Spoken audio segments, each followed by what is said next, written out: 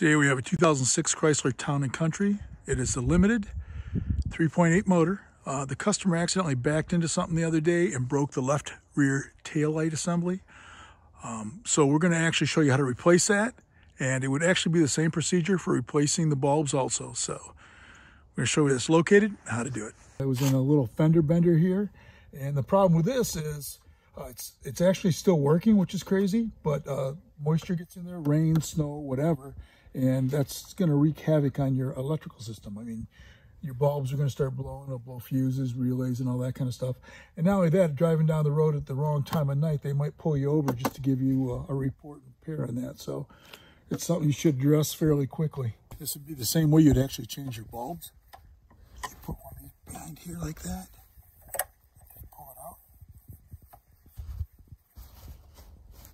Just go down like that. Just like that. There's one. I'll do the second one.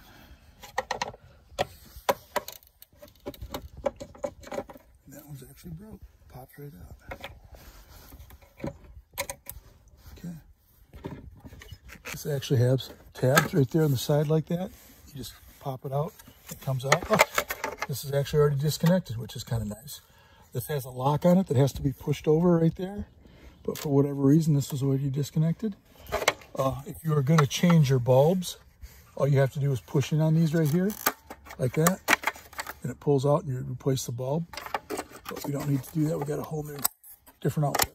This one actually came from a salvage yard for like $5. You could actually get them on Amazon, I think, for 20 or 30. So they're not that expensive. And it looks a heck of a lot better. So we're going to reinstall this new one. I'm going to plug it in real quick, and I'm going to double check it to make sure it's working. I'm going to slide this down on top of it.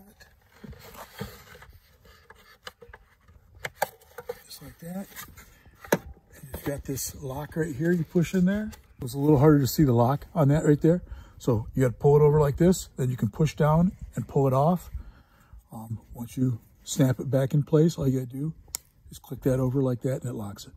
And before I button it back in, I'm just going to turn the turn indicator on and make sure it's working. So we're just double checking. You can see it's working. Of course, moisture can't get in there now. It's a sealed unit. So I'm going to put that lock in place, which is that little red tab we got to push over. You can hear it do it. Put this right there, snap it in place like that, put it like that, put that in like that, put this other one in. All you have to do is push this down like that to lock it in place.